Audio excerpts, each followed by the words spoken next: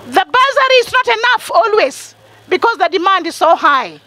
And the statistics in this region show that students who have passed so well, most of them have not reported to schools.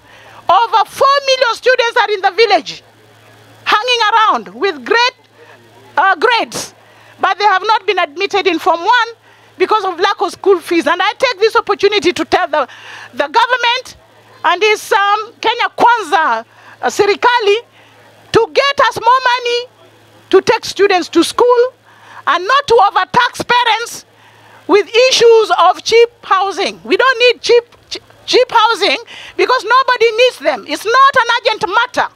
It may be urgent another time. But as per now, we need school fees for needy students who are languishing in poverty in the rural areas.